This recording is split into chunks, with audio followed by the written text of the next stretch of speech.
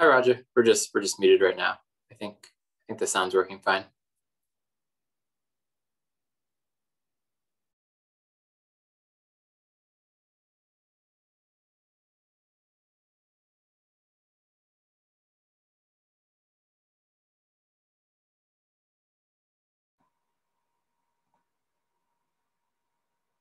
All right, it's after 7. Thank you everyone for joining us again for week 2 of the Grain Marketing Basics Workshop, which was brought to you by the Corn Marketing Program of Michigan MSU Extension, the Michigan Soybean Committee, and the Michigan Wheat Program. I'm Claire Dewey and I will be the moderator of the program. And today we'll be covering the basics of the strategies of grain marketing.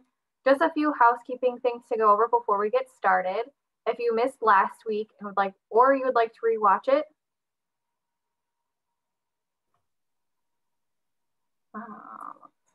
I'm not sure if your audio is working, Claire, but we can't hear you.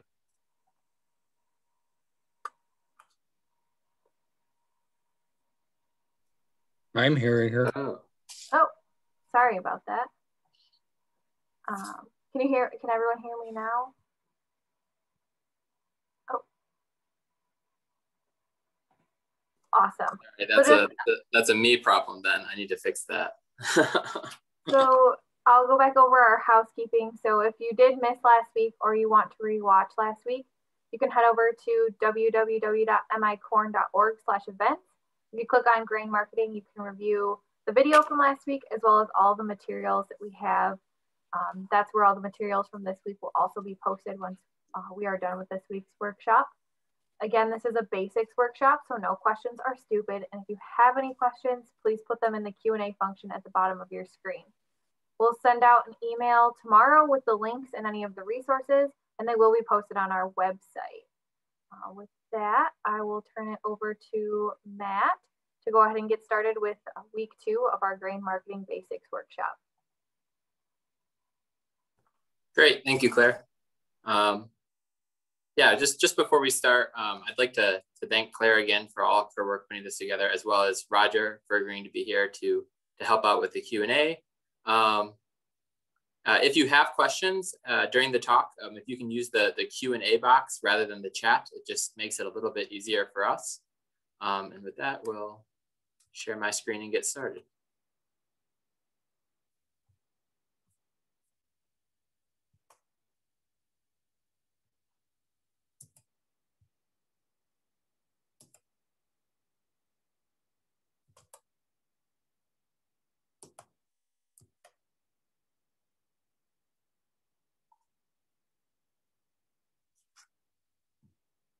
All right, so just a kind of a quick review of the goal of this workshop and how tonight's session kind of fits into our overarching goal.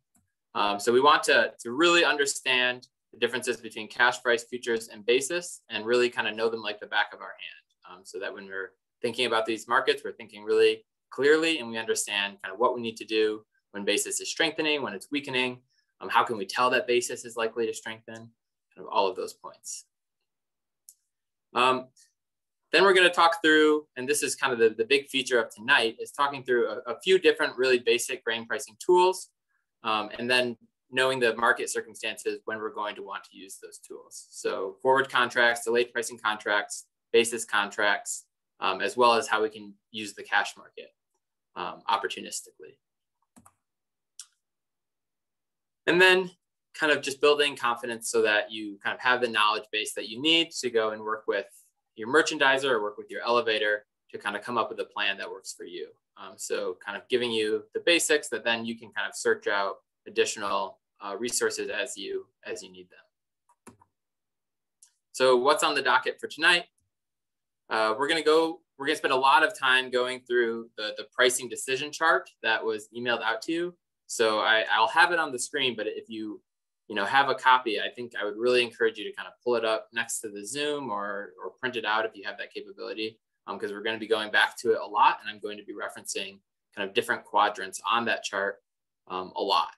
So I'm going to introduce that and talk about it a lot, as well as kind of all of the different choices that you have and tools that you have for the different market situations.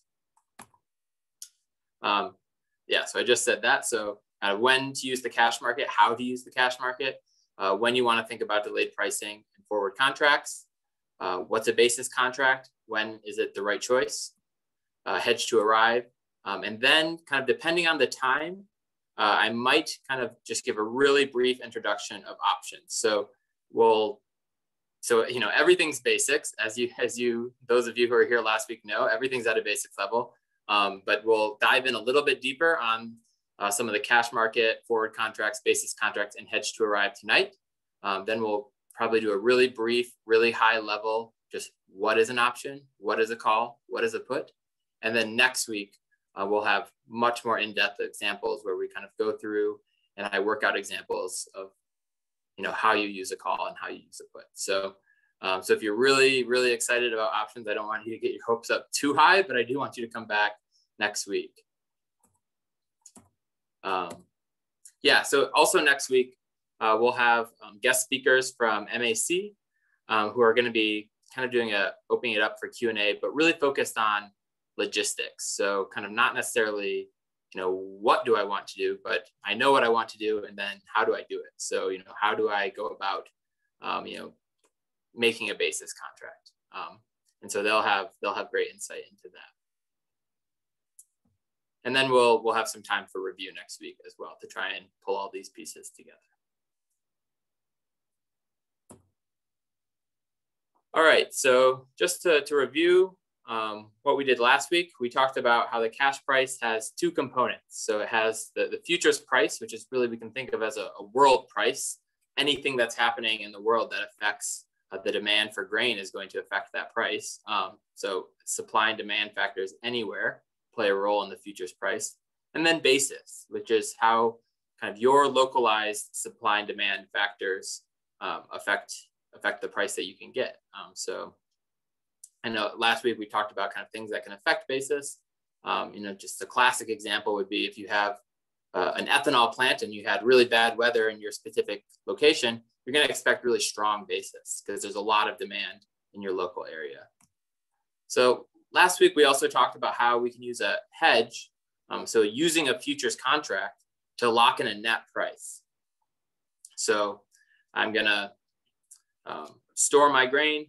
I'm going to sell a futures contract, kind of looking out a few months, and that's going to lock me into a net price, but I'm still going to be subject to basis risk. So we started with the hedge really not because it's necessarily the tool that you're going to be using the most. It almost certainly isn't, but because it kind of gives us a really nice intuition for what the futures market is, to really try and understand that first. And then many of the tools that we're going to be talking about today kind of take advantage of that futures market. All right, so here it is. So this is kind of the most important slide. So this is the kind of quadrant pricing tool. I think it's pricing decision chart, and this is for cash product sellers. So if you were Kellogg's, you would have a totally different chart, but we're kind of assuming that you're not. So this is for people who are selling cash grain and kind of what options that they should be taking based on different market signals. So this was, I think, created by Jake Ferris, who was a faculty member here at MSU a ways back. And so it's kind of, now it's used much more broadly outside of just MSU, but it was created here. So that's kind of just a fun fact. So what's going on in this chart? I'm gonna kind of pull it up in front of me and I'll be looking at it along with you. So there's two things that we have to know about a market setting, right? So, there's two things that we want to know about what's going to happen in a market, right? So we want to know whether the futures is going to go up or down. So is kind of the global supply and demand such that we're going to get kind of higher futures prices, higher global prices, or is it going down? So that's, hard to predict, right? If I was a perfect weatherman and I knew the weatherman in every location in the world, I would probably be pretty good at knowing where the futures price is going, but I'm not. So it's tough. It's tough to always know kind of whether the futures is going up or down. But if you have an expectation, that helps you know whether are you on the top half of this quadrant of this chart, or are you kind of down on the bottom half of this graph? So that's the futures element. And then there's basis and whether it's strengthening or weakening. And that's a little bit easier to forecast. So you kind of go back and you look at the basis in your local area over the past 2 years for a given time of year. And you can really see some pretty strong trends. So, last week, and you can go back to the video if you want, we showed kind of how basic historically has really strengthened as we go from harvest time kind of into July of the next year, thinking about corn. So there's some pretty predictable trends in terms of whether we think basis is strengthening or weakening. Whether it's strengthening or weakening enough, that's going to depend on your storage cost and your opportunity cost of time. So back to the chart. So we have futures up on the top half, and then we have futures down on the bottom half. And then we have basis weakening on the left half, and we have a strengthening basis on the right half. So there's 4 possible market scenarios, right? So we can have futures, we expect them to go up, and we expect the basis to weaken. That's over in the top left here. We expect the futures to go up, and we expect that the basis is strengthening. So that's over on the top right. We could have basis weakening, futures down, or we expect that futures will go down. Or we could have, our expectation is that the futures are falling, but the basis is strengthening. And in each of these situations, kind of the tools that we want to use are different. I'm gonna look at just gonna check the, so David Williams asked, what's the difference between a hedge and a hedge to arrive? So we're gonna talk about that a little bit later on. And it looks like Roger is typing an answer as we speak. So that's great. So whether or not your futures are going up or down, or your basis is weakening or strengthening, is going to affect when you want to lock in those prices. So I know I said this a lot last week. I was kind of starting to sound like a broken record, but I'm gonna say it again. So that because there's 2 components of the cash price that you get, you don't necessarily want to lock them in at the same time.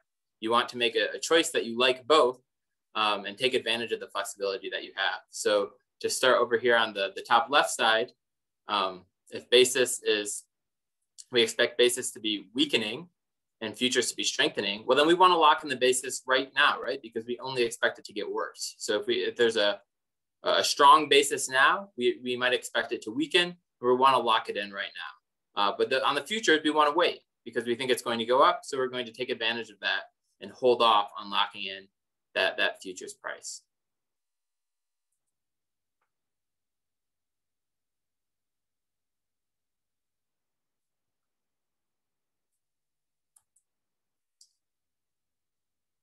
So we'll talk through kind of each of these quadrants in more depth and touch on the tools that are in them. So one thing to note is that you can see kind of the actions in each quadrant.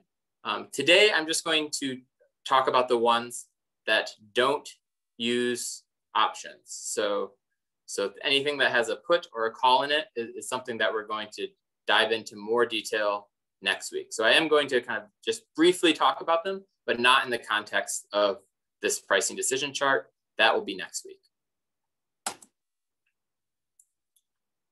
So we need to form expectations about both futures and basis. As I mentioned before, this is easier to do for basis than for futures, but it's something that we need to do for both if we want to pick a tool.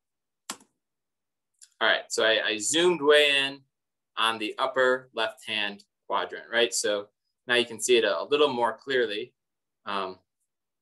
We have futures going up, and we have cash going up as well, but look, it's not going up as fast, right? So you have cash is kind of close to futures when we're over at the kind of beginning of the x-axis, and then as time goes on, the gap between futures and cash gets larger and larger. So what does that mean? That means that your basis is weakening.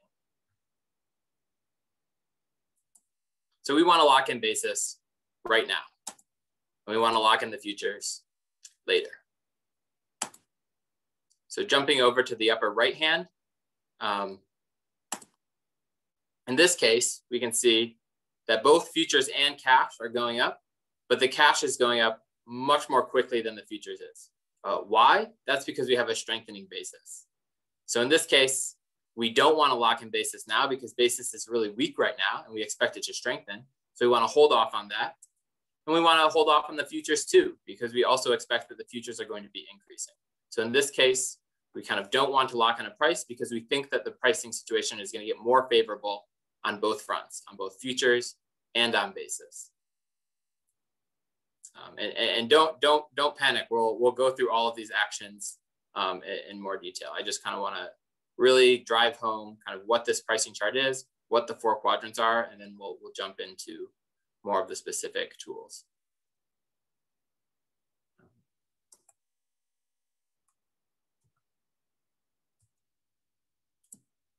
All right, so now we're on the lower left-hand side of the pricing decision chart. So what do we have here? So we have both prices are going down.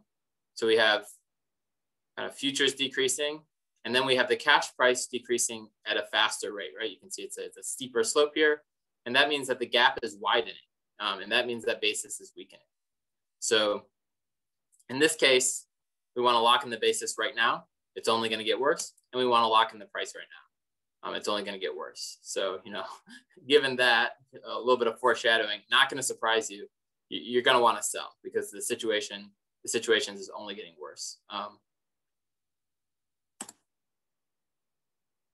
So over on the bottom right-hand side, now we have our futures going down, but our basis is strengthening. So you can see here, kind of the cash price is getting closer to the futures, even though both are decreasing.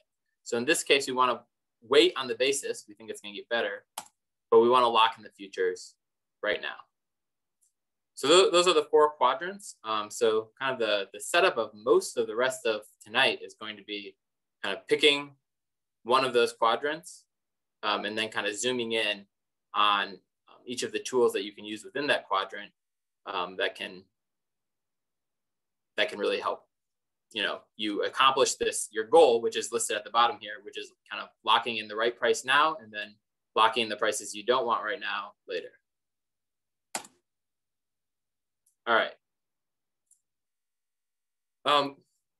Yeah, one thing before I jump in too much farther, I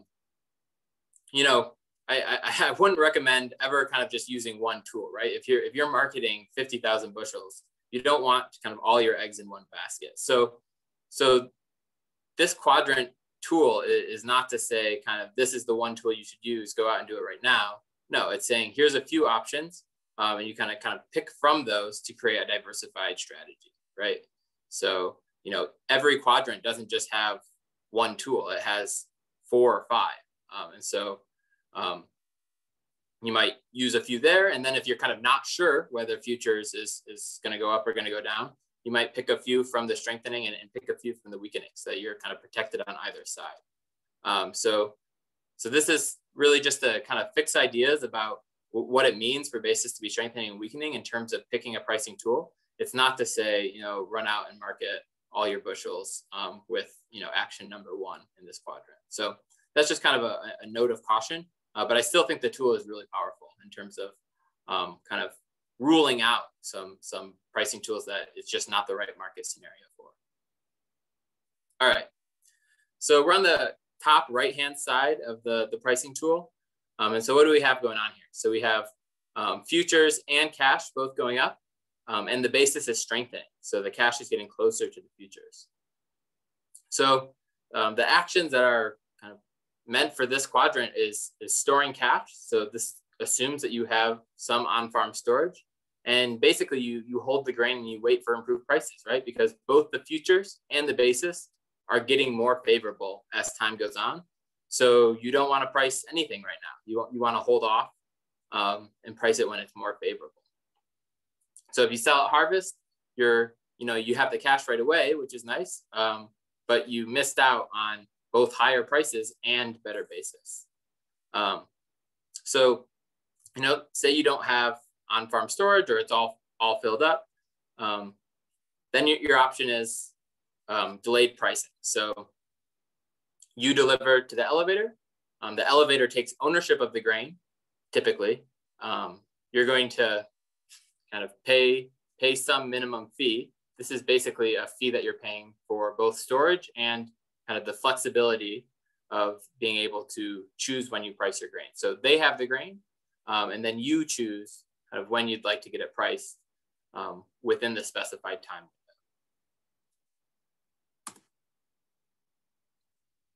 So just a refresher, since the last slide kind of had storing cash as one of the options, just a refresher on what the cash market is.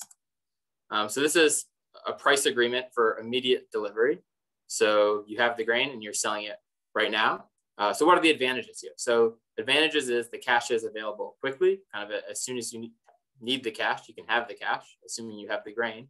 And the price is known at the time of sale. So you don't have any kind of uncertainty about what the price is. You know the price when you make the contract. This is something we talked about last week. With a hedge, you're obligated to have 5,000 bushels. Not so if you're just selling on the cash market, kind of however much you have, you can sell. And then kind of one advantage is that it's simple, right? You're selling grain for money, just like you would sell anything else. And you can deal with people that you know. The big disadvantages is that you're really not taking advantage of the flexibility that's afforded to you. So maybe sometimes you don't need that flexibility, but oftentimes you probably do. So the timing could be, inopportune is sort of a polite way of putting it.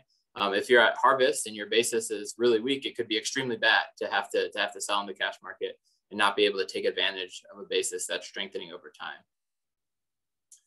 And then if you're thinking about kind of getting a price on new crop, so this is kind of knowing the price you're going to get before you harvest, before you plant even. You can't do that in the cash market. That requires some sort of forward contract that you agree on a price before you even have the grain on hand. Just gonna check the Q&A. Yeah, so elaborate on store cash. Yeah, that's a great question. Let me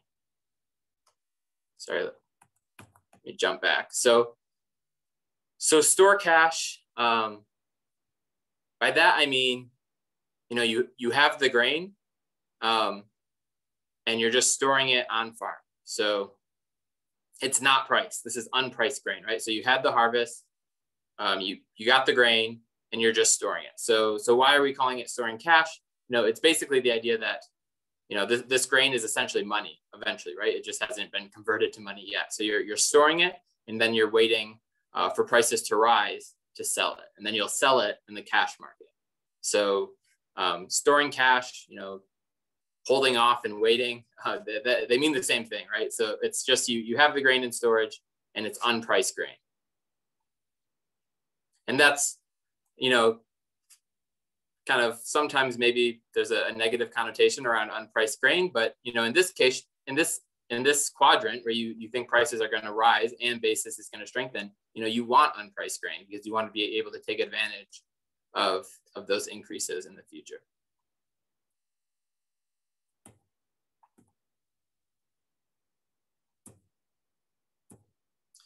So delayed pricing. So this is an agreement that delivered grain will be priced at a time selected by the seller. So that's so you pick the timing when you'd like to get it priced, and the elevator owns the grain and charges a fee for the service and the storage.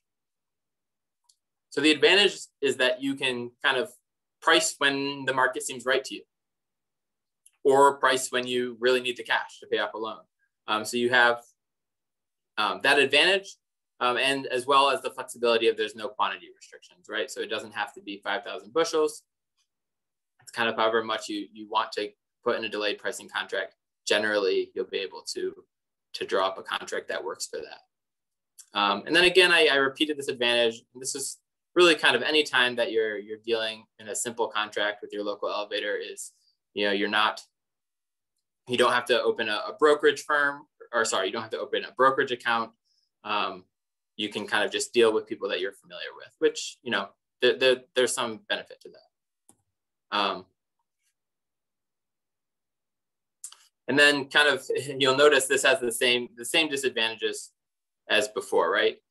So the timing, you know, maybe prices go down, maybe kind of things only get worse. You have kind of sorry, you have the full risk, right?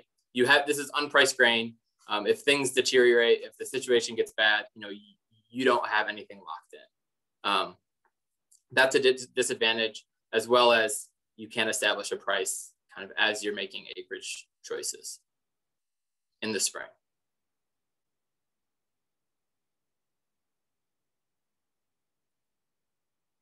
All right, so here's just a simple example that we're gonna walk through about delayed pricing. So let's say you have a October harvest price of $12.50. So this is soybeans. And you're short of storage space. So you don't have anywhere to put it, but you kind of wish you did, because you think that prices are going to rise in the next few months and that the basis is likely to strengthen.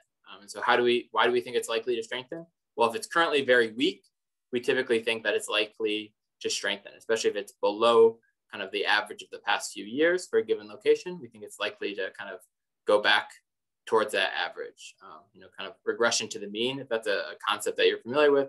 If not, it's just, whatever was happening the past few years, probably things are going to trend that direction again. So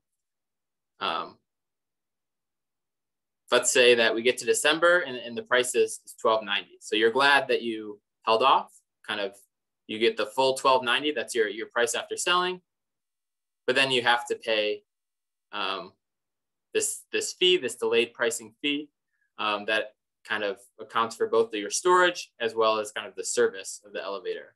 So this is a fee that you would pay the elevator for the benefit of having them both store your grain and give you the flexibility to price when you want.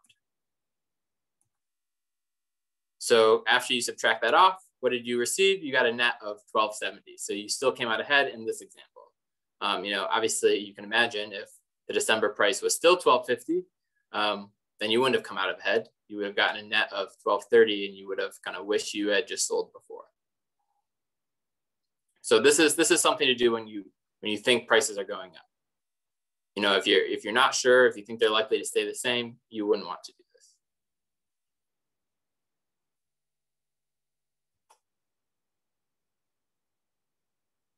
this. So Mary Shepard asks, how long are the delayed terms? How long of a window do you have to choose a price? So that's something that would be kind of worked out with the elevator. I haven't heard of really short windows. I normally would think kind of, 4 months in the ballpark or longer. But I'm not exactly sure about what kind of the most standard length of window is. I bet Roger does.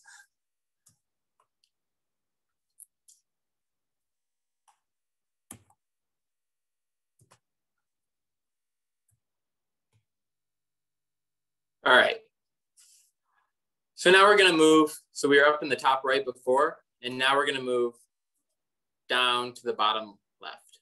So what's going on here? So we have both futures and cash decreasing, and we have cash decreasing at a faster rate, which means that the basis is weakening. So kind of what are the options here? So one is to sell cash. So, before I talked about storing cash, where we kind of take the grain and we store it. Well, this is the same idea. We take the grain and we sell it right now because the prices are going down, and we want to, get it before it gets any lower than it already is. So, you don't wait. You just sell in the spot market.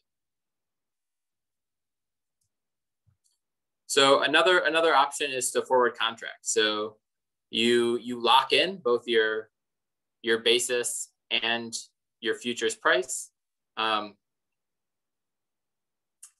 And then you can deliver kind of at a later date. And this is, very often used with new crops. So this is when you don't have the grain yet, but you know that you're going to have it in a few months.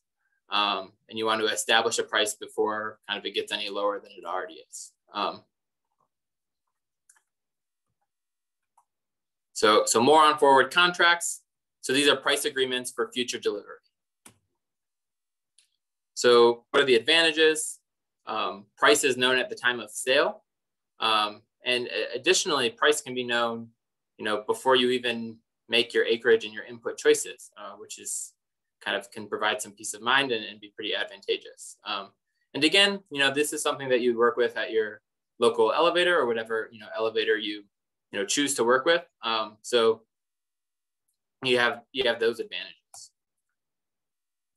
But there's some pretty big disadvantages, especially talking about forward contracts on new crop where you're selling something that you don't have. And really, I would think of this as kind of an obvious problem whenever you're selling something that you don't have yet is, what if you don't get it, right? So what if the weather is bad? What if something happens and you end up short? And if you think about, if your harvest is bad, chances are that your neighbor's harvest is also bad. And typically, if everyone's harvest is bad, you have really high prices. So it's kind of a double whammy. So not only did you not have the grain that you need to fulfill this forward contract, but when you go to the cash market to buy it, because you have to fulfill this contract somehow, the price is going to be really high.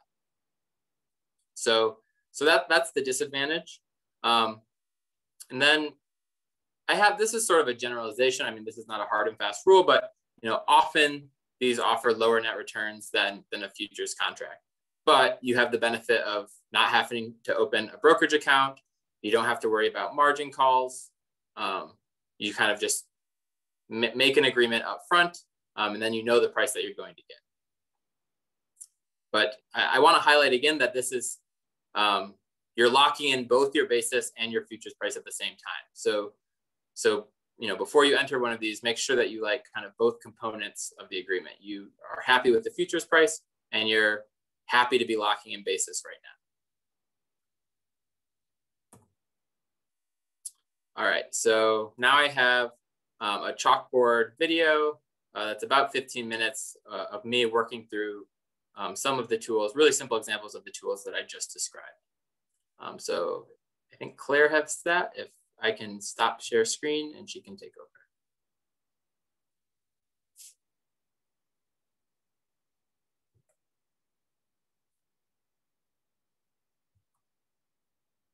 In this video, we're going to talk about a few tools that you can use when you want to lock in your basis and your futures price at the same time.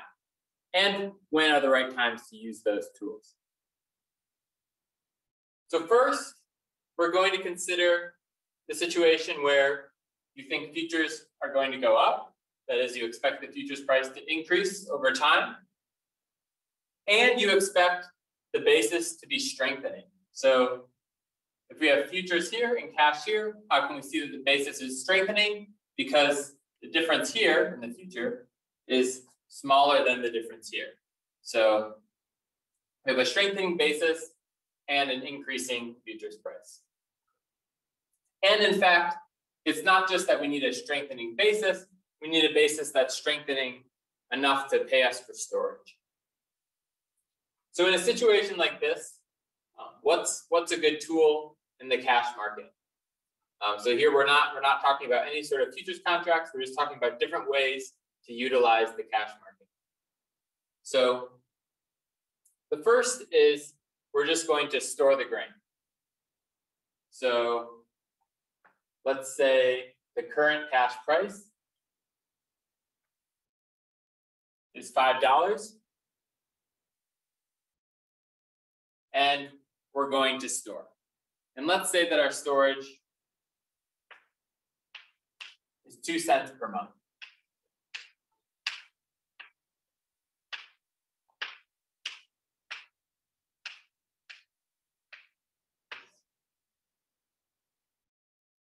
So we have this grain in storage.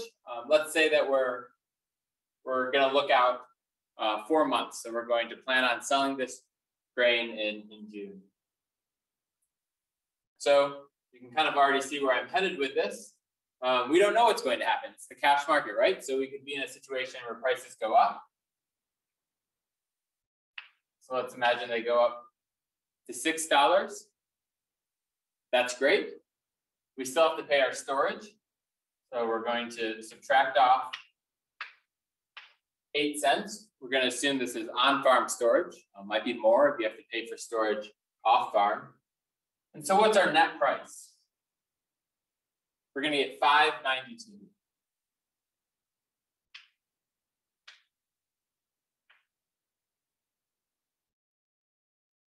So in this case, when prices go up, just as you can see from over here, it paid off, right? So we are glad that we stored. But prices don't always go up. We can think about a situation where prices go down. So let's say prices, we expected them to go up, but instead they're going to go down to $4. We still have to pay our 8-cent storage.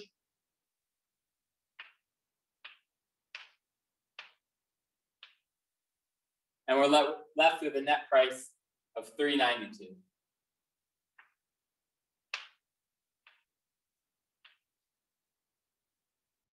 So as you can see, kind of the moral of the story here is that in order for these tools to work out, when you have these expectations, your expectations have to be true, right? They have to kind of be correct expectations. So here, where prices went up, we considered a situation where we keep this grain in storage all the way out till the end of June. But one advantage here is that you don't have to do that, right? So if prices kind of are already at $6 in April or in May, you can take that grain out of storage, sell it then, and then let's say we only had it in storage for 2 months. We only paid 4 cents in storage.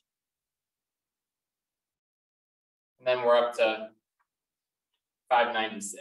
So you have that flexibility when you store. So that's one tool for when we're in this situation where we expect futures to go up and basis to be strengthening. Another tool is the delayed pricing contract.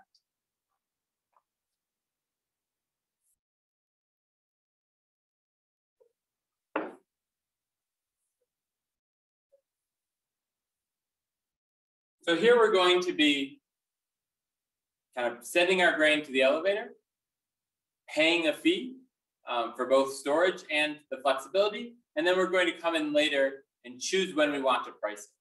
So we're still in the cash market. We're still not kind of utilizing the futures market at all. And why are we in the cash market? Because basis is strengthening and futures are going up. So we want the futures price later, and we also want the basis later.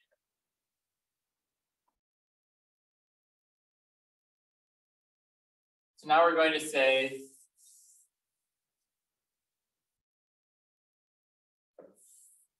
that the delayed pricing fees, I'm just going to call these DP for delayed pricing, it's going to be 20 cents.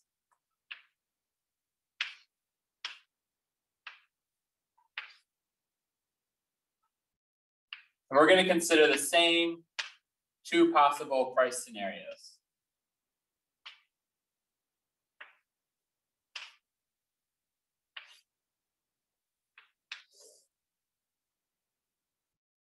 So now what happens? So we're at the cash price of 5. It goes up to 6.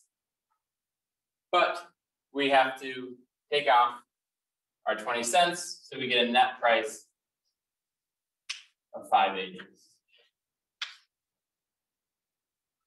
And similarly, when prices go down, we're left with a net price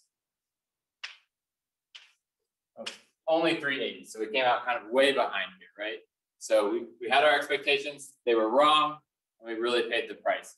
When we're in the situation where futures price, we expect it to decrease, and we expect the basis to be weakening. So this is the lower left-hand quadrant of the pricing decision chart.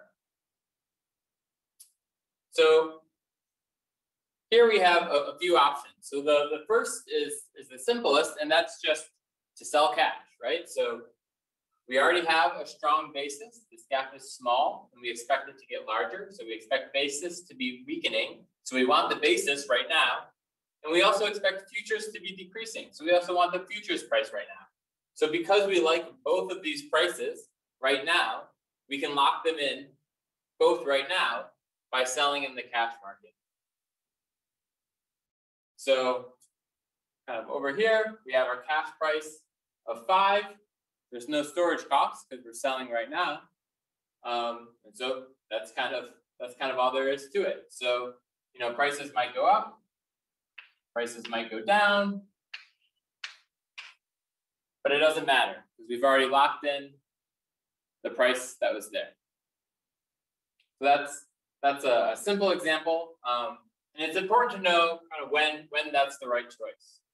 So when we're in this setting, though, this isn't the only option that we have. We can also think about a forward contract.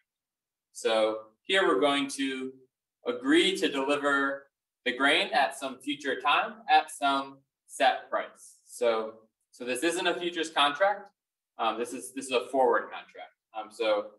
One big advantage here is that we don't have kind of this obligation to come up with 5,000 bushels, right? So we can set a forward contract for much smaller quantities, working with our elevator.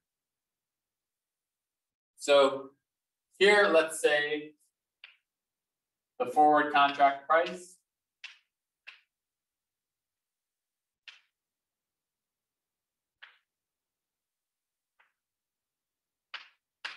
is going to be 525.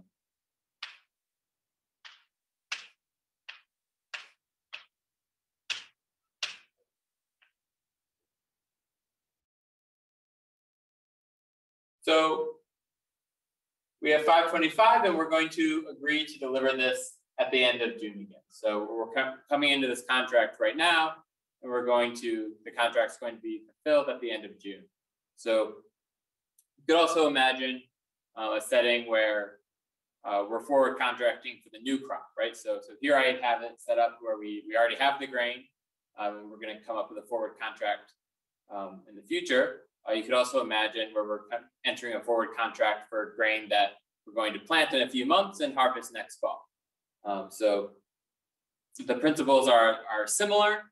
The one difference is when forward contracting a new crop, you always have the risk that you come up short, right? So you forward contracted, X amount of bushels, you have bad weather, you don't have them, and then you have to kind of figure out how you're going to come up with that grain in the cash market. So that's one difference between forward contracting old crop and new crop.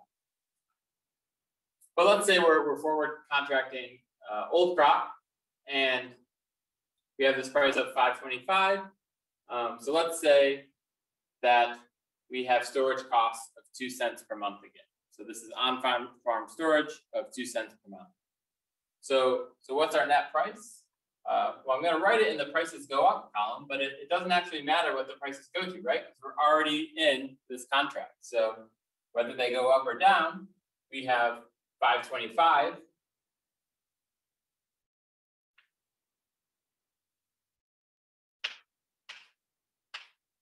minus 8 cents. It's going to leave us with 517.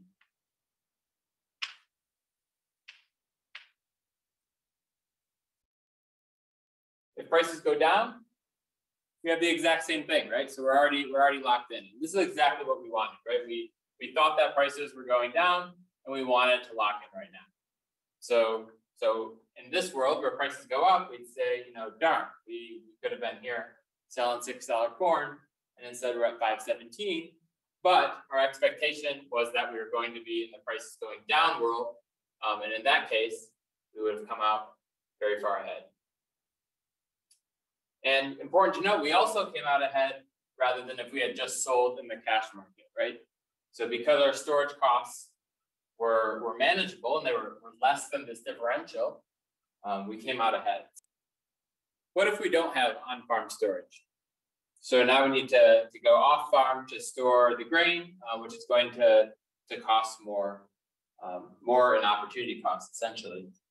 So let's say that it costs us 5 cents per month to store off farm, plus our 2 cents opportunity cost, right? So we still have to pay interest on our operating loan. So we still have opportunity costs for delaying kind of when we sell the grain. So we had 2 cents per month opportunity cost before. We have that as well, plus 5 cents per month to pay for off-farm storage. So that's going to leave us 7 cents per month multiplied by 4, since we're pricing at the end of June here. So that's going to be 28 cents. So instead of 8 cents, we have 28 cents, which is going to mean that our net price here is $4.97.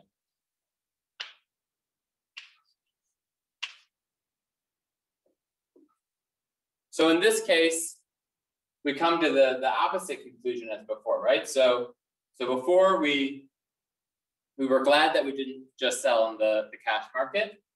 We made money by doing a forward contract, but in this case, it doesn't make sense. So why is that? That's because our storage costs went up. So the opportunity cost of holding onto this grain for a longer period of time goes up, which is going to shift us to want to sell in the cash market now. So this is just one illustration of kind of knowing what your storage cost is so important to being able to pick the right tool to market your grain.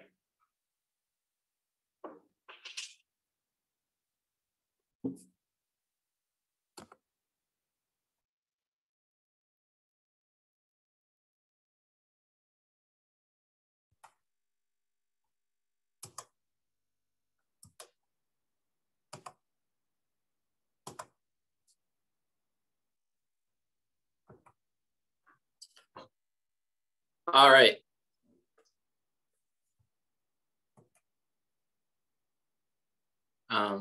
So I'm just checking the Q&A real quick.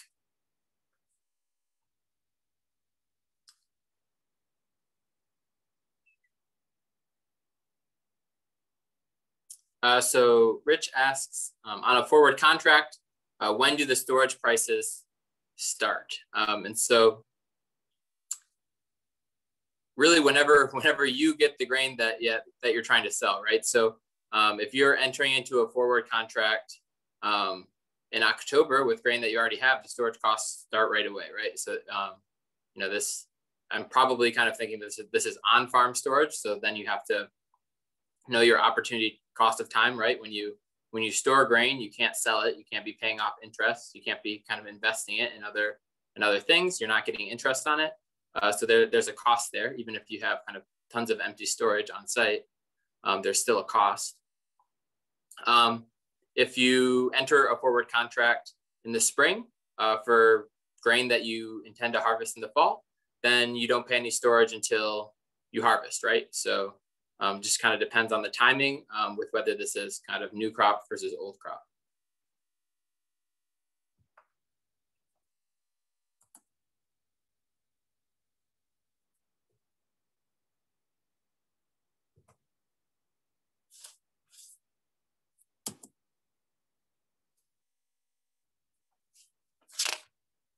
All right. So now we're moving to the bottom right quadrant. So what's going on here? So we have both the futures price and the cash price decreasing, but the futures price is decreasing much more rapidly, and that's because the basis is strengthening here. So even though kind of globally things are getting less favorable in terms of supply and demand, in your local area, relative to that, it's getting more favorable. So you have a stronger basis, even though the cash price overall is still decreasing.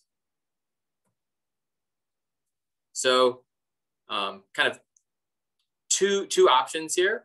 So one is a hedge, which we spent a lot of time on last week.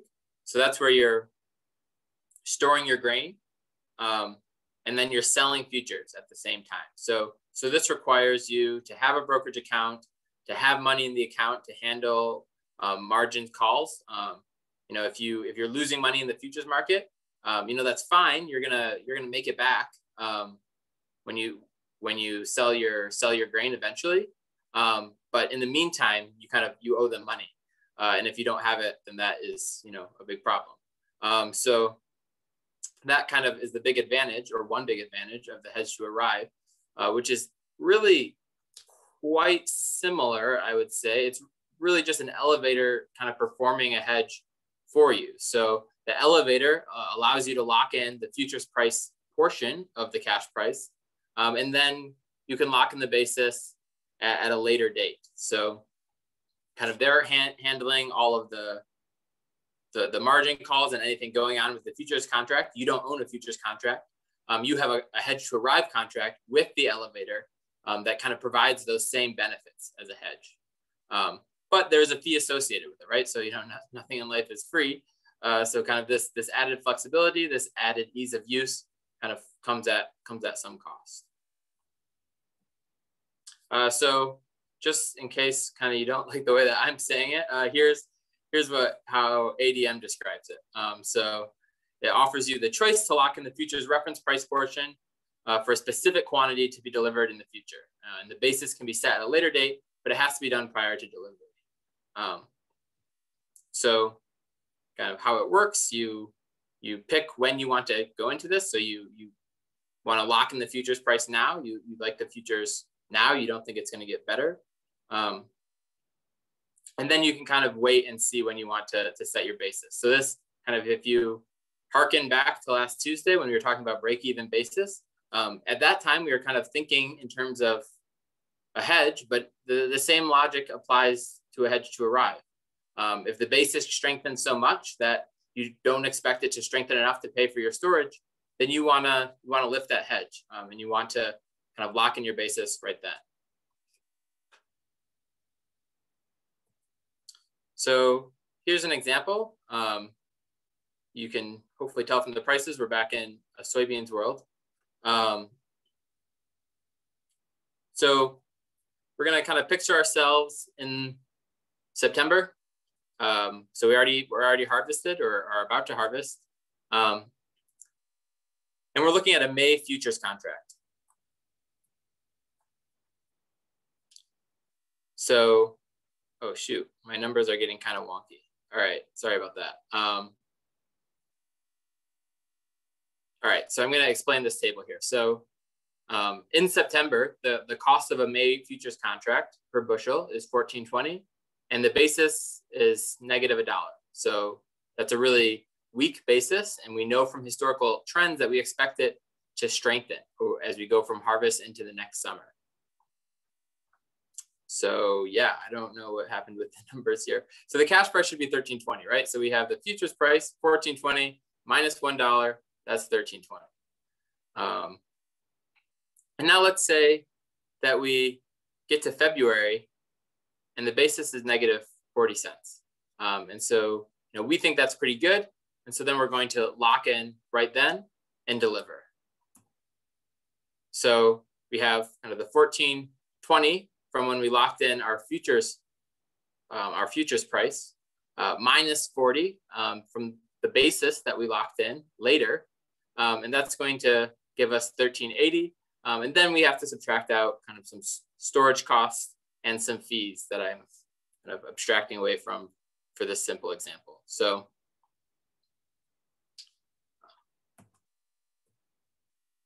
and kind of like any other contract that you make with an elevator, you can't just go deliver it to anyone, right? So your contract is with that elevator, and then you need to deliver it to them.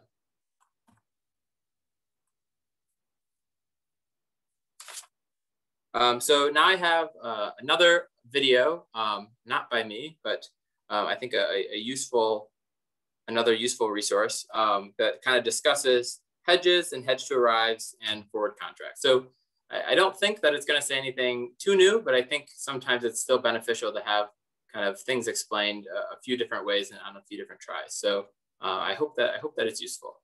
So Claire, if you want to go ahead and load that up. I'll start with the difference between a futures contract and an HTA or futures only contract. And what they do is really accomplish the same thing. And that's offset. Sorry, I just want to say HTA is a hedge to arrive. Sorry.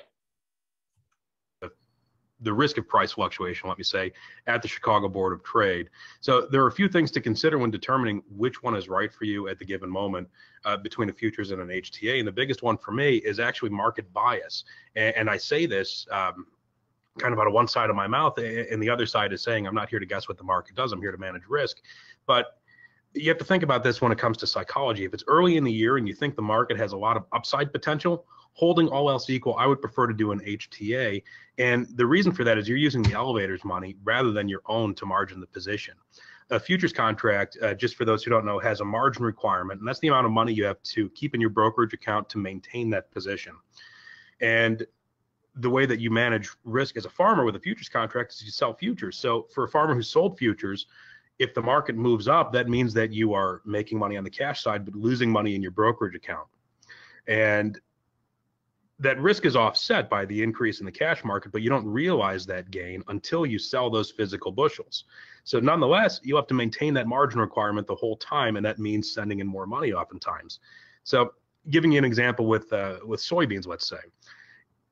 If the soybean market, for example, rallies $1 and you started your account with nothing more than the minimum margin requirement, that dollar move in soybeans is $5,000 per contract. And that's money that you have to send in. And one thing I really want everybody to think about here is that money costs money, either in terms of interest when you're using an operating note, or opportunity cost when you're using your own reserves. And by opportunity cost, I mean, can you use that money somewhere else for a better use? Now, on the flip side of that, if you think the market's at its peak, you might be better off selling futures contracts rather than doing an HTA. For one, it's usually cheaper to do it on your own in your brokerage account because the commissions are going to be lower than HTA fees. That's the case that I've seen almost anywhere. Further, even though any gains in the futures are offset by losses in the cash, there's that psychological boost for producers who are making money in their brokerage account. And even though it's the same price, regardless which way you go, that psychological boost is there. And when you have the wind at your back, so to speak, you tend to be a more aggressive marketer. And when you're a more aggressive marketer, you're generally a better marketer. So another factor to consider is the variability of your production. And I talked about that a little bit earlier. With an HTA, you're obligated to deliver those bushels no matter what. Either you have to buy the contract back from the elevator if you don't have the production, or the bushels are there and maybe you've oversold a little bit. But with a futures position, there's no such obligation as long as you offset that position before the delivery period. If you're in an area of the country where yield is more variable, you may be better suited to a futures position so that you don't commit bushels you don't have. Now, one last thing to think about is the ability to control your production as long as possible. As soon as you do an HTA, you commit your production to a specific location. And if you're fortunate enough to be in an area that has a number of different delivery points, you might be better off playing the basis game with them and managing the futures price on your own, because after all, they're in competition for their bushels and their best weapon is basis. So let's talk about a forward contract for a second. When do you do one of those? Well, really, when you only deliver to one or two locations and basis won't improve and you're fairly certain of that, you're probably best off doing a forward contract because it doesn't cost you anything. The biggest thing that you're giving up here is the opportunity for basis to improve. But like I said, if you're near the higher end of the basis scale based on the seasonals, you're probably better off selling cash to avoid the additional fees.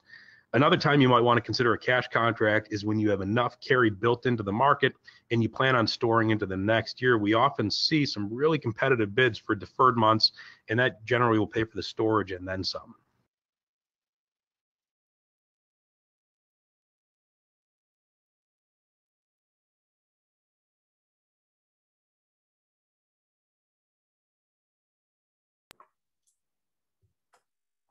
So if you caught that right at the end, he mentions if a forward contract is good for when you think that a strong part, the basis based on the seasonals. So what does he mean by that? And he's talking about that seasonal trend that I showed in the first week, where we go from kind of a really weak basis in the fall at harvest, and it kind of strengthens throughout the winter into the next year. So that's kind of what that word seasonal means. And that's kind of one tool that you have is the historic seasonal patterns in your local area in order to forecast basis. So that's kind of your biggest tool, is looking at the seasonal trends in your own area over the past 3 years. Maybe you go back the past 5 years and maybe kind of throw out a really high and really low year, but kind of taking an average of just the past few years to look at kind of what those trends look like for you.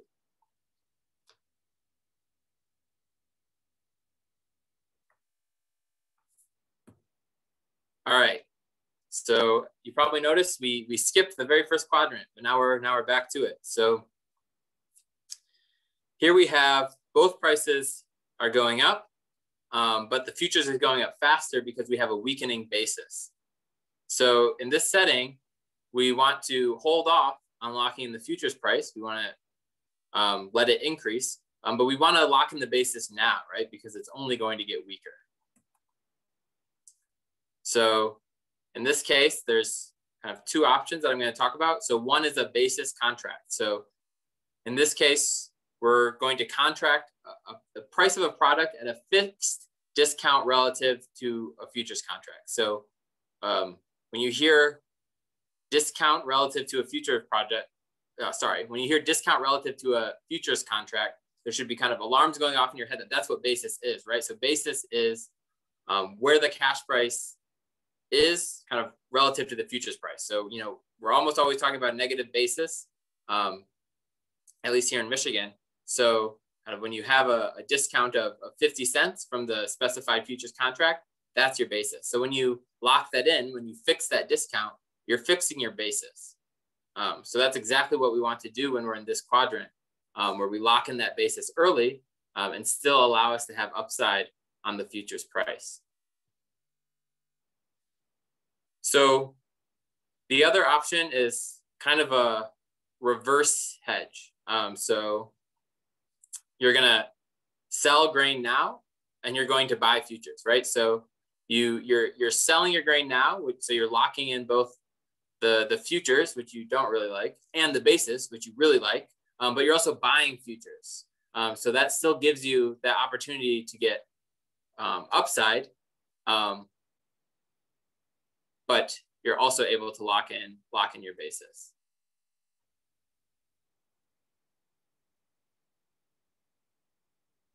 Matt, that's a good point. That's what happened this past fall. We had a really strong basis, and futures looked like they were pretty strong. And so I think I'm not the only one. So we went ahead and kind of sold that product, or sold soybeans in November, December, because everything looked good. But then what's happened, the futures have taken off since then. So in hindsight, that top left quadrant is where we should have been in hindsight.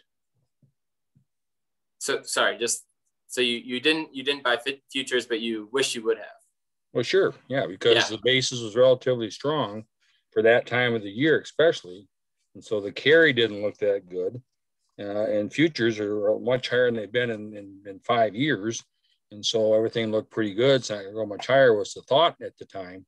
But of course, as we all know, since then, prices have gone up significantly. And so we thought we were in the bottom left, but we were actually in the top left. And so somebody asked a question about, how do you know all this stuff? If you knew all this stuff, what the futures is going to do, as I said in my little note there, why the hell are you at this meeting? Okay, why do you grow corn to begin with? Okay, because you know which way that market's going to go. You can make so much money by just trading the paper and so forth with that. But this is not. We're not in this to make money in the futures positions. We're in this program to minimize risk and take advantage of prices that look good to us, with some indication of what our biases are in the direction of these markets, both on the future side and the cash side. Thanks. Yeah, that's great. Yeah, and just to kind of piggyback off that a little bit, I think, you know, I really like this chart for kind of to organize our thinking about the different tools and how they're different, and what's locking in which price at which time. But kind of Roger's anecdote is exactly why you don't kind of go, you know, all in on one strategy, especially kind of if it's a risky one. You know, it's why you market your grain kind of using different tools in pieces. So, you know, that way, you know, and I know I've said this before, but the basis really is easier to forecast in the future. So you can feel kind of a little bit more confident maybe with your basis forecast. But the futures is really difficult, and you know, if you were great at it, there wouldn't be a need to grow corn.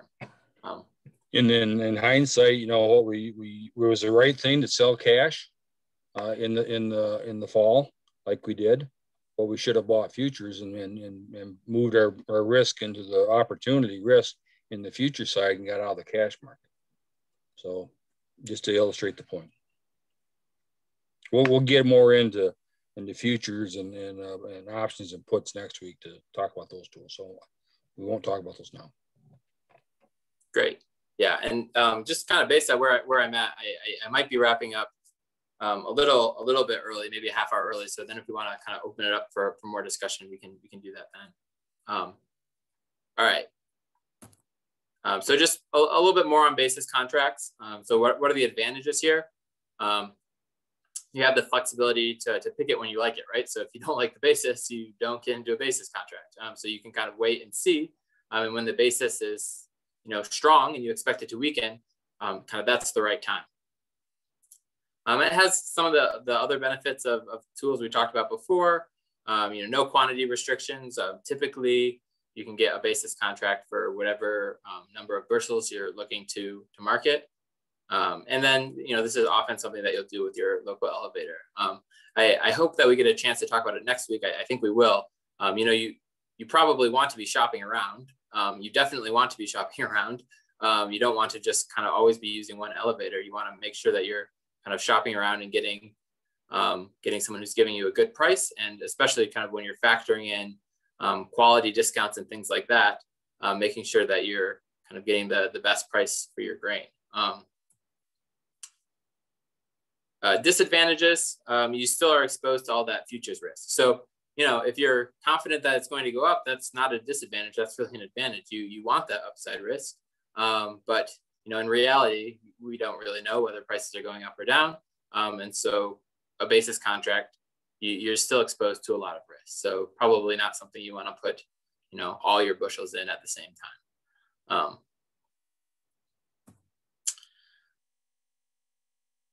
So this is again from the ADM website. So you lock in your basis for a given delivery period, and within that period, you can pick your futures price. One benefit that I didn't highlight before is that you're often able to receive at least a partial cash advance after the delivery has occurred.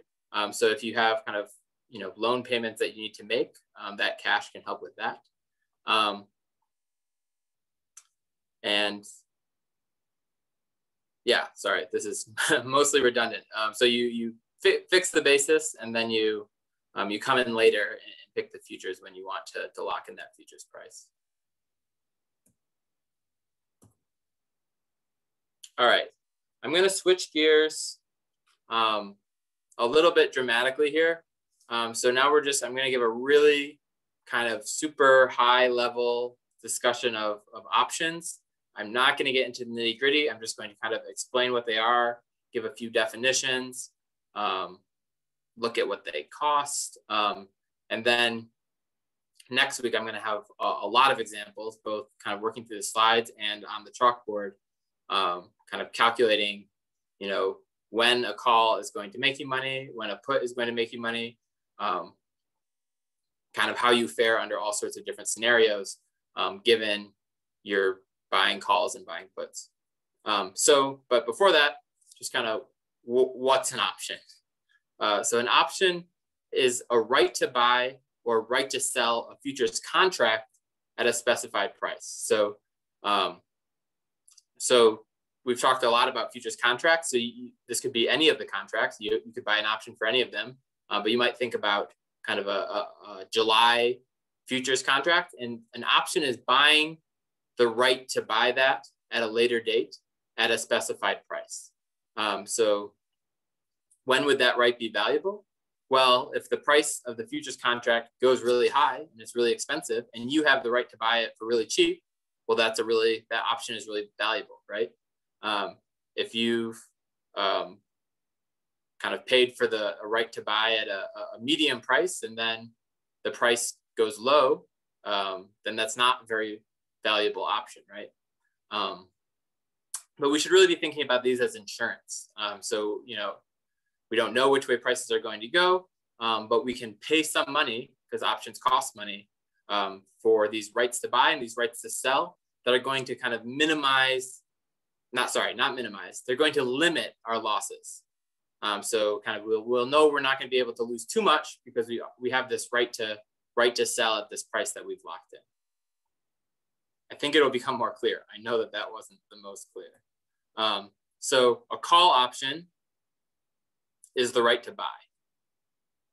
So thinking again about a July futures contract, you pay some money, and we'll look in a little bit at what exactly those premiums are going to be.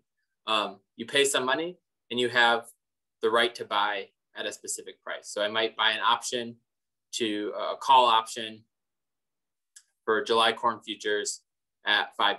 So, or let's say $6. So then I would have, no matter how high they get, I would have the right to buy at $6. So, this morning, I think that was 530 something. So not very valuable yet, but if, it shot through the moon and went up to $7 or $8, that would be a really valuable right. So a put option is the right to sell. So if we're thinking about a July futures contract, if I had the right to sell at, $5, say I bought a put at a $5 strike price, again, right now, that's not something that's going to be very valuable, because, I don't have to use this right. I can just sell at the normal price, whatever the market's trading at. But if the prices fell a lot, I would have the right to still sell at a price that might be higher than the market price. So I really think the right way to think about this is just insurance. You're buying this right that kind of protects you from a really bad situation, right? So, kind of your worst case is limited in how bad it can be, because you have bought this option. So a strike price is the price that you bought the right to buy and sell at, right? So you might buy a call option at a strike price of $6 on a July corn futures contract. So this is the price that you're going to have if it's a call option, the right to buy at, or if it's a put option, the right to sell at. So just kind of a somewhat silly mnemonic to keep them straight. So a call option, it's the right to buy. So you're kind of calling for the grain. And then the put option, it's the right to sell. So you're putting the grain on someone else.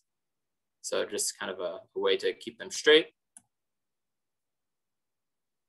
Intrinsic value. So this is the positive difference between the strike price and the underlying futures contract price. So this can't be negative, right? If it's negative, we're just going to say it's zero. So let's say we had a put, and let's say we had a put for $5.50, and prices and the prices on the contract were trading at $5.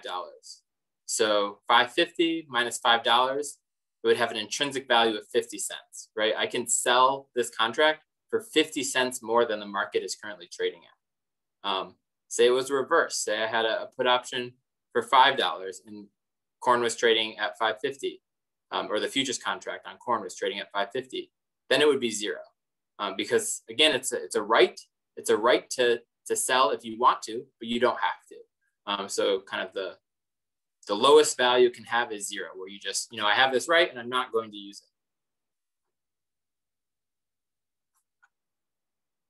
it. So now we're going to, again, I've explained, I think, a few of the important concepts, and now we're going to let someone else give it a try. So Claire, if you want to load up the CME videos. Oh, wait, sorry. One more thing. I forgot the most important part. So option premium. So this is the market value of the option. So this is the kind of the price you would pay to buy a call or a put. So kind of You can't just get a right to buy for free. You have to pay someone for it.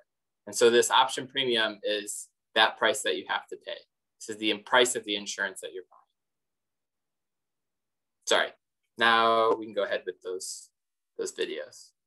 There's going to be 3 videos, and we're going to play them kind of back to back to back, and then talk about them just a little Option contract details. Understanding key contract details is essential to determining how and when an option will meet your financial objectives. Choosing the options you want is dependent on your objectives. For example, if you want to protect or hedge some asset, you will need to know the contract details to determine the best fit for your portfolio. When speculating, your trading strategy might be influenced by the contract details. There are 4 key elements to an option contract: the underlying futures contract, the expiration or maturity date, strike price, and the type of option, either a put or a call. Let's look at each detail. The deliverable for every CME Group option is a futures contract. This is called the underlying instrument or the underlier. Futures contracts also have an underlying product, such as an interest rate, equity index, a foreign currency rate, or some other commodity. Each option also has its own expiration or maturity date. Owners of options will need to make a decision before the contract expires. Another contract detail is the strike price. This is the agreed price at which a futures contract can be bought or sold. The strike price for the options contract will determine the value of the option, giving the option owner the right to transact at the strike price regardless of where the underlying is trading. The last detail is the type of option, either a call option or a put option. A call option is the right to buy the underlying product at a predetermined price. A put option is the right to sell the underlying product at a predetermined price. Before establishing your option position, you'll need to carefully consider your financial strategy and objectives. Whether you are hedging or pursuing a trading strategy, close alignment of the contract details to your objective is important for achieving the desired results from your option position.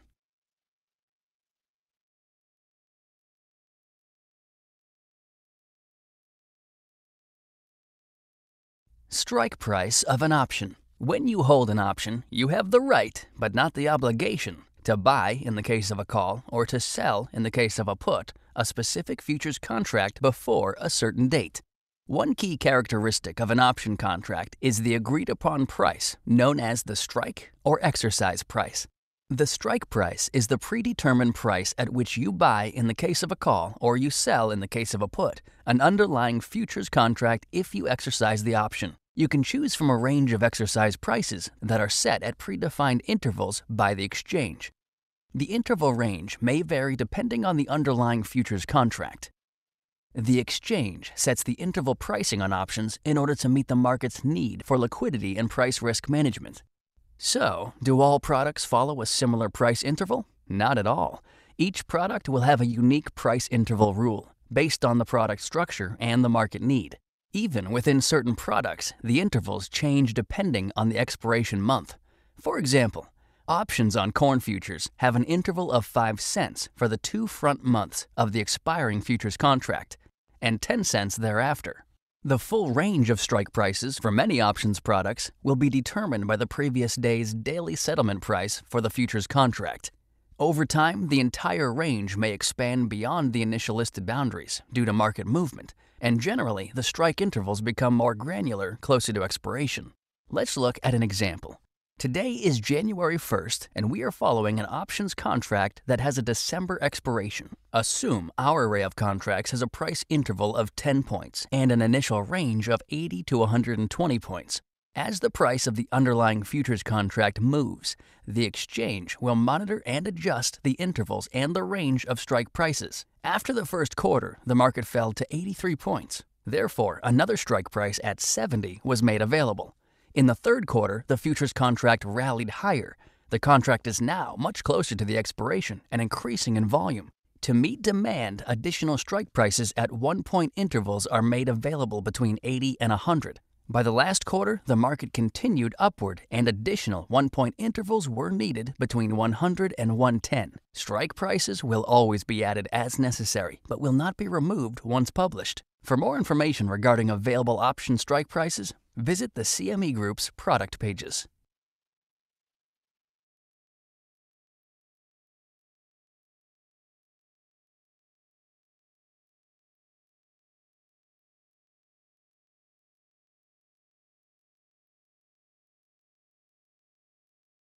Options do not last forever. They expire or terminate. They all have an ending date. Options are tied to an underlying futures product. All futures products have a settlement date. If the futures contract no longer exists, then clearly an option on that contract can no longer exist either. So when do options and futures expire? Once a quarter? Every month? What about every week? When it comes to options and futures, there may be a variety of option expiration dates you could trade for the same futures contract. You may find some option expirations align with the expiration of the underlying futures contract. In other cases, a futures product could have a variety of shorter-term options listed. These shorter-term options offer traders greater precision and flexibility to expand their trading strategies. Let's look at some examples. When it comes to physically delivered commodities, option expirations will expire prior to the futures settlement. This happens so traders have an opportunity to mitigate delivery for the physical product. For example, when WTI crude oil futures settle in June, the WTI option will have a May expiration date. If the option is exercised into the active futures contract, the trader has time to adjust their futures position to either offset the position or make plans to take delivery. Assume the E-mini S&P 500 futures contract code ES, has a settlement date in June. Quarterly options contracts are offered on the E-mini S&P 500 futures contract. In this case, the June quarterly options contract would expire at the same time as the futures contract. Monthly contracts are also offered for the same futures product. With a monthly option contract, you can express a short-term opinion on this longer-dated futures contract. For each listed month, such as May and April, you can trade an option that will expire within a month and settles into the same June ES futures contract. If your time horizon is even shorter, there are also weekly options on E-mini S and P500 futures contracts. A rolling list of 5 weekly options that expire each Friday is offered on most products. After each weekly front-end contract expires, another back-end weekly is listed.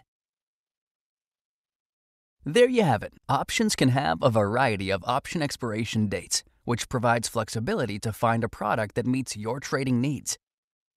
For more information on specific option expirations, visit the product specifications pages on cmegroup.com.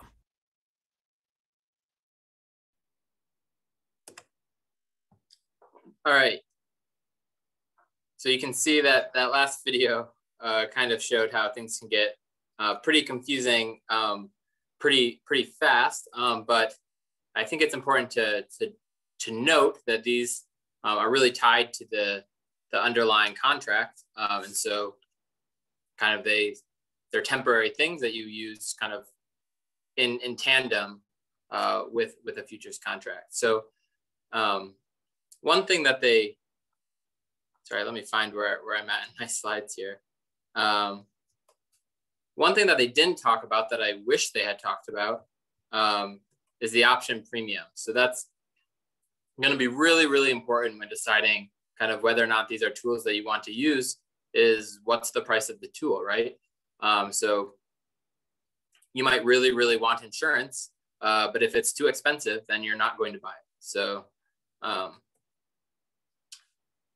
so that's, yeah, important to keep in mind. And in a little bit, we're actually going to jump to the Anderson's website, and we're going to kind of look at the prices of some of these calls and puts. But first, I want to just work through a really simple example of a put. So this is where you have the right to sell. So suppose it's October and the price of a July's futures contract is $5.50. You buy a futures contract and you also buy a put at a strike price of $5.25 at a premium of 20 cents. So this is 20 cents per bushel. And because you're dealing with a futures contract, we're talking about 5,000 bushels. So $1,000 just in the premium to have this right. So for this example, we're just going to be talking about the futures contract. So we're going to kind of ignore any actual grain that's being bought or sold or stored on the side. So this is just an illustration of a put. And so to do that, we're just going to be talking about a futures contract. So So let's say we get to June and the July futures price is 560. So you bought it at 550 and it went up to 560. And then we have the cost of the put is 20 cents. So your net price is 540, right? So you bought this right to sell at 525, but did you use that right? No, because the prices were way above it. So you wouldn't want to sell at 525. You want to sell at the market price of 560. But because you paid for this put, you kind of came up behind, which, that's the case with insurance, right? Sometimes you buy insurance and you don't use it. And that's what happened here. But let's say instead of 560, we get out to June and the price is $5. So because we bought a put, we have the right to sell at 525. So we can sell for a gross price of 525, but then we have to remember that we pay 20 cents a bushel for the cost of this put. So then our net price is 505. Sorry, something kind of wonky happened with my tables. I'll definitely have to fix this next time. But so this June, July futures price should be $5, right? And we're comparing it to a net price of 505. So we came out ahead, right? So because prices decreased so much, it made up for the cost of the put. We came out ahead. At least ahead relative to a world where we hadn't bought the put. But now here's an example where we're going to exercise our right to sell, but we're still going to kind of have wished that we had not bought the put. So let's say that the price is 520. So we have the right to sell at 525. So we have the right to sell at a price that's higher than the market price. So that's good. But because we paid 20 cents for the put, we're going to end up at 505, which is lower than the market price of 520 that we could be selling at.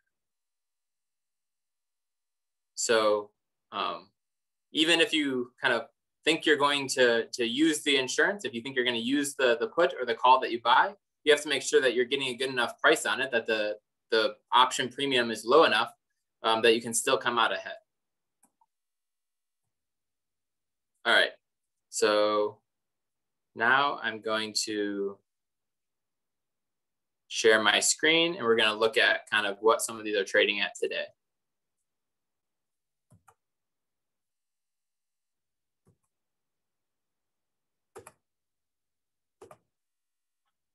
All right, so you should see the Anderson's website. And so these are calls and puts for corn. All right, so let me kind of walk you through what's going on here. So first, let's set this for, let's look at July, or let's look at May futures. So these are options for a May futures contract. So I want you to first focus on this middle column, the strike. So this is the strike price. So this is what price you're buying the right to either buy at or sell at. So let's kind of get out of the crazy prices. I mean, $2 corn is very far from where we are. So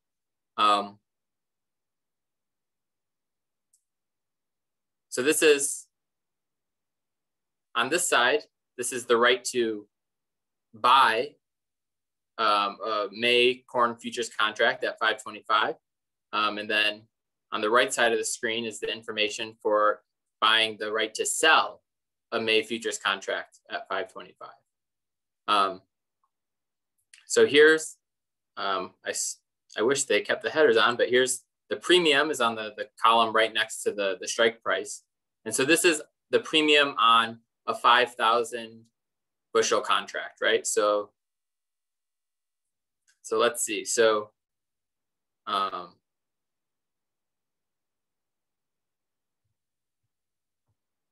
So if we wanted to buy the right to buy a contract at 525, we would have to pay $1,500 per contract. So what does that come out to? That's 30 cents per bushel. So that's a lot of money, right? So you would really have to be insuring against something that you thought was pretty likely to happen, and it would be pretty bad if it did happen, for it to make sense to be spending $30 a bushel for this call. So that's if we want the right to buy at 525, which is lower than it's trading. I think it was around 545 this morning. I could be a little off on that. On this side, we're talking about the right to sell. And so the premium here is $8.37. So I can't do the math perfectly in my head, but I think that comes out to about 17 cents a bushel. So a much lower price. And that makes sense, right? So if you want to buy the right to buy at a price that's below the market rate, it makes sense that they're going to really charge you a lot to do that, right? That's very valuable to be able to buy at a price that's lower than it's trading right now. You could kind of turn around and make money. If the premium was zero, everyone would be buying this call and then buying at 525 and then turning around and selling at 545. So there has to be, there has to be a premium here to prevent people from arbitraging at these. But over on this side, the right to sell at 525, isn't quite so valuable. So, if it's trading at 545 right now, yeah, maybe it'll go down below 525, and then you'd have some value. You'd have an intrinsic value that's bigger than zero. But right now you don't. And so it makes sense that the price of buying the right to sell is lower because, maybe you wouldn't even get the chance to use this right. Maybe it would never be useful if the May futures contract stayed above 525 the whole time that you had it. And even if you thought it was going to dip below 525, right, you wouldn't run out and buy this because it's 17 cents a bushel, right? You would have to think that prices were going to drop pretty dramatically in order to make this worth it.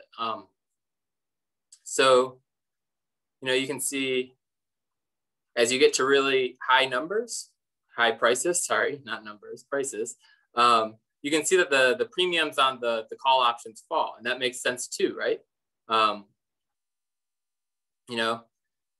Is the right to buy, 650 corn very valuable? No, because we probably, you wouldn't even use that right.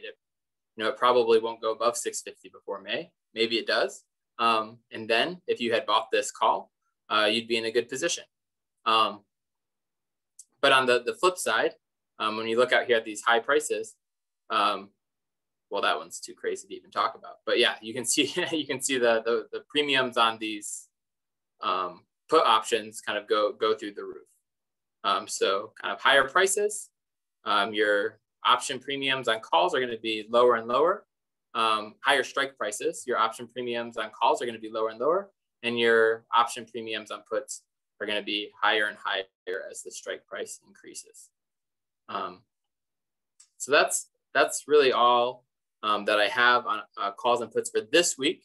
And next week, we're going to be working through a lot of examples where we're actually kind of calculating under different scenarios, kind of which call strategies work and which ones don't work, depending on kind of different price realizations. So I'm going to go back to my slides.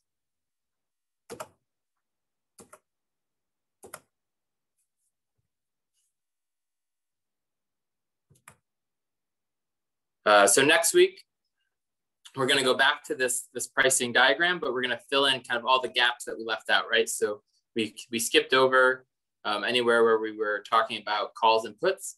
And now we've kind of outlined some of the basics, hopefully piqued everyone's interest.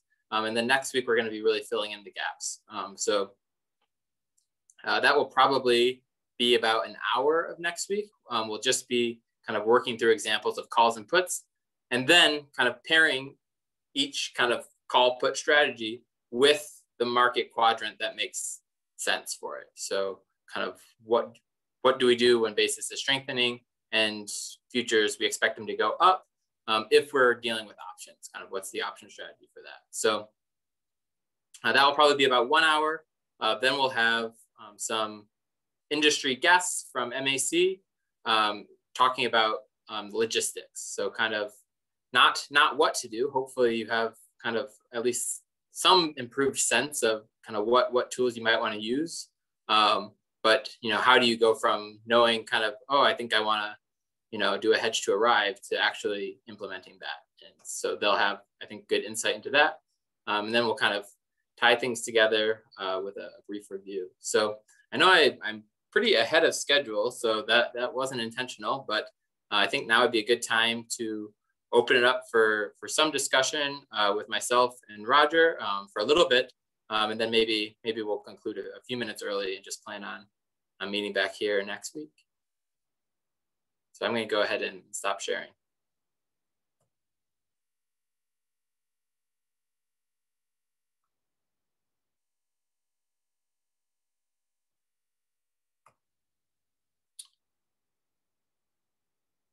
So I think the way that we have it, people aren't able to speak. So you just type the questions in the Q&A, and we'll kind of do our best to discuss those and talk about those.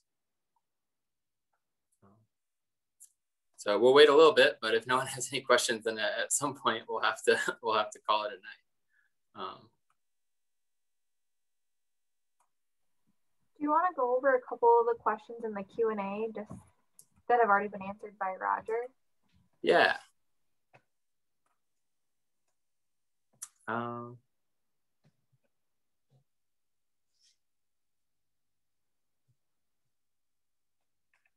Sorry, there was one that I saw Roger's response that I wanted to talk more about. Where can I find it? Here we go. Yeah, so on a forward contract, I didn't talk about that, but you often also have the option to roll it forward, basically, where you kind of don't deliver right then, but you're going to kind of elect to roll it forward and see how prices evolve. So that's kind of an added flexibility in a forward contract. And then typically, if you are in a hedge to arrive, that can be converted to a forward contract if you like the prices. So you lock in the prices, but you don't deliver. You're going to keep storing it. And then kind of your hedge to arrive turns into a forward contract. All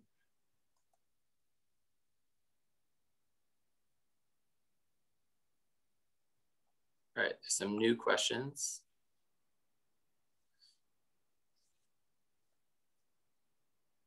Is there a way to look at the history of an expired month's option prices? Say I forward sold in June for December, but didn't buy any options, but want to research different scenarios.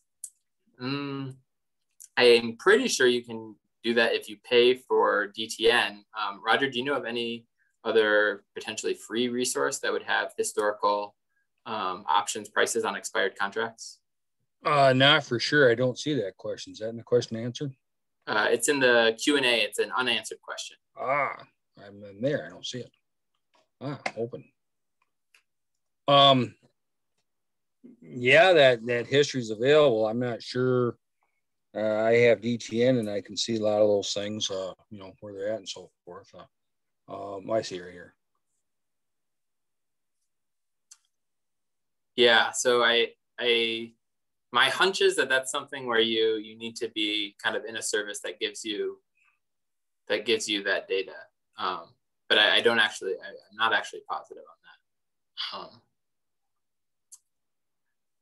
So I'm going to say that we answered it live, even though I'm not sure. Yeah, the Andersons with some of their tools, they quite often, and most of the elevators, the various tools that they'll show the historical performance of that particular tool. And so local elevators, or, you know, Andersons and others, I think, will show you that history of what that particular tool has done. And that's not exactly what he's asking here, but it is looking at some of those tools that they are using. Yeah, I was actually looking at that earlier today. I ultimately ended up not to work it into the workshop, but maybe if we have time, I'll show it next week. But it's pretty neat where you can kind of look at the different pricing tools that they offer, and you can kind of compare it to how you would have done if you had done something different, basically. Yeah, Afton is asking a May contract. There's different months in which you can trade the futures contract months, and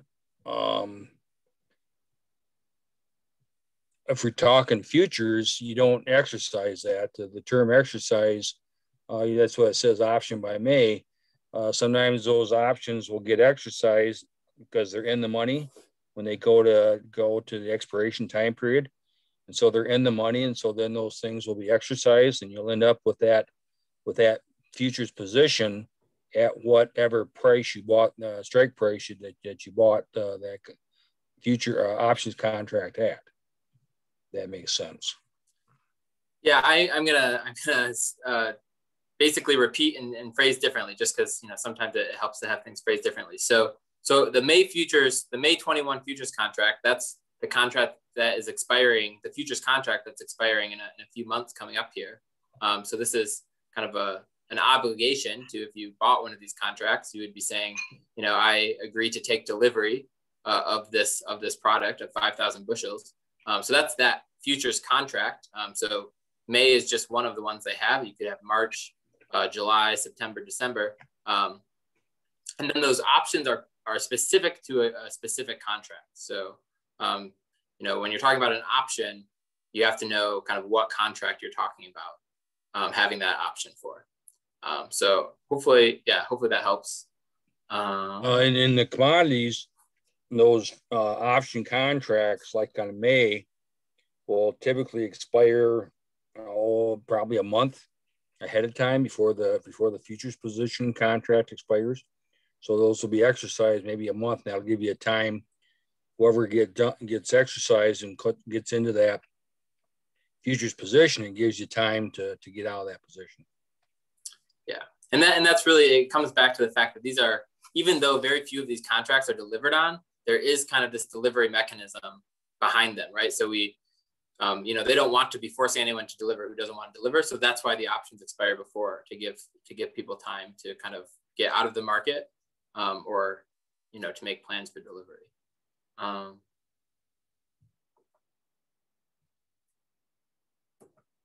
right, I'm just kind of scrolling through the questions that are answered. Feel free to type in new questions if you have them.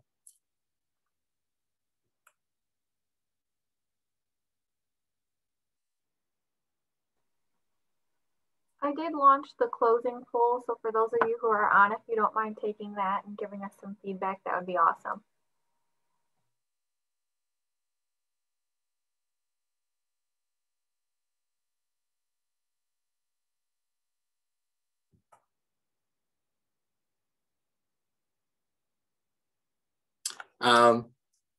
So David asks, I know that the example is simplified, but there is a cost of buying the insurance. And then Roger, you wrote, in hindsight, an option strategy is always in second place, but is to pass the risk to somebody else willing to be paid to take the risk. Could you actually expand on that just a little bit?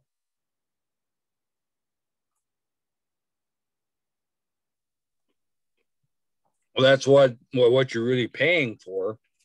The time value of that option. There's a time period to risk. The longer the time period, the more you're going to pay for it, because there's more opportunity or risk of that price moving. And so that option premium is going to be reflective of the volatility in the market. Like right now, options are probably pretty expensive compared to other times because you've got such wild swings in the market. And so everybody's, is the price going to go up higher? And so somebody else to take that risk of the price going higher and being on the wrong side of the market, that may be higher now because of the volatility in the market right now. And a December of 21 option premium versus a July 21 option premium for the same difference from the actual underlying futures trading price, option price, you're going to pay more for that December for that difference because of the more time value that's involved with that option premium. So David elaborated on his point. So not only is there the option premium, there's also kind of the fees associated with buying an option, and that's true. So I ignored those in my example. I mean, they're going to be small relative to the premium, but they could be important. And you're right, they should have been in there. And in the examples that I kind of work out next week on the chalkboard, they will be in there. Yeah, that's a good point. What do I owe the elevator if I contract for $4 and the price goes to $5 and I can't deliver it? I think you're in a really bad plus situation. I don't or $1 plus. You're going to have to buy back the difference in the.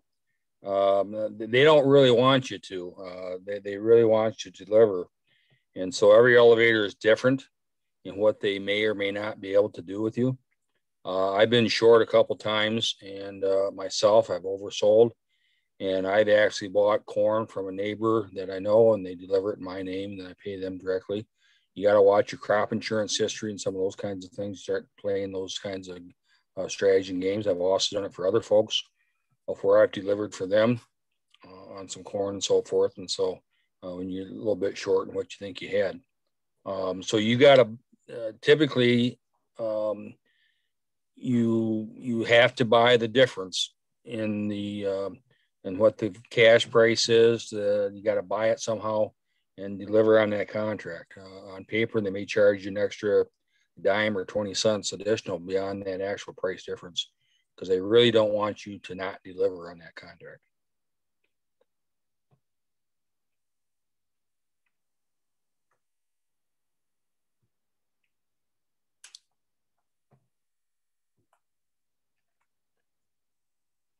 All right, we can stick around if there's more questions.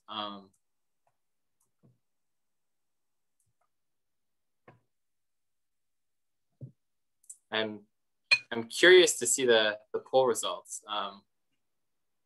Could we make those the one with they selected which kind of pricing tools they had used? Could we make those ones public, Claire?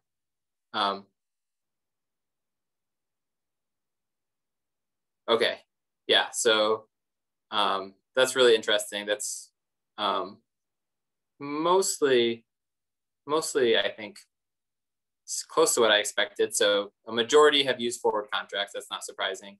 Over half have used basis contracts. The hedge and then the hedge to arrive are much lower. I'm a little surprised actually that the hedge to arrive isn't a little higher than that. Maybe that's something that people can take away from this. I think that's a pretty valuable tool for kind of the right market situation.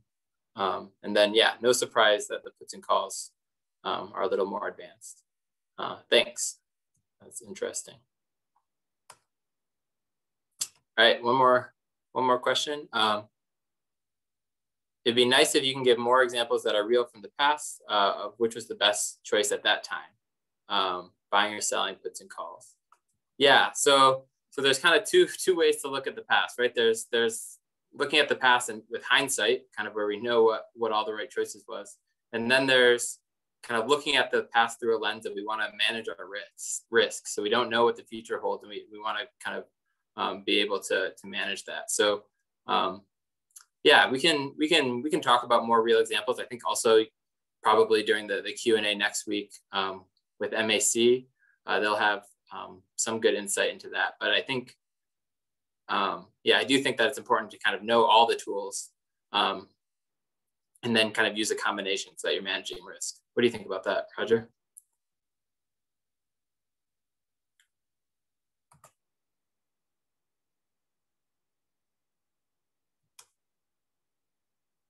Oh, we lost Roger. Sorry about that. Oh, no worries. We were just, Yeah, we were just talking about this last open question. Kind of thinking about when we look at the past, thinking about whether kind of we want to thinking about maybe what would be optimal with the benefit of hindsight, and then also kind of keeping in mind that we don't know what's coming, so we want to kind of have a strategy that manages that risk. Yeah, part of my question or point on the options is you either, after an option is done, okay, you either should have done nothing or probably gone with a futures position instead. Okay, because versus an option, because of the cost, of the time value of it, and some of those kinds of things is lost. And that's why an option is always second best, but it's a very good tool when you really don't know what the market's going to do. You think it's going to do this, but you're concerned that it might not, and then you're willing to pay somebody to take that risk away from you and give you the opportunity, but not the downside risk, whatever that may be. And of course, most of our examples are targeted for somebody trying to sell a crop, sell corn, sell soybean, sell wheat, versus from a livestock producer needing to buy corn and those kinds of things. And so sometimes that gets confusing on which side if you're hedging to buy or hedging to sell, makes a difference as well. Then Dan has a question. Can you roll an option into a different month? I'm pretty sure you can't. These are specific to a given contract. Yeah, the only way you could roll would be to get out of one and get back in the other one. I mean, that's what really happens with a futures contract as well. It's the same kind of thing. I mean, you can is just simply selling one and buying back into it on the other side. But there's no guarantee that the premium kind of wouldn't be. The market will be the market, whatever the market is in that particular time that you want to roll it. It's not any different than what a futures positions would be.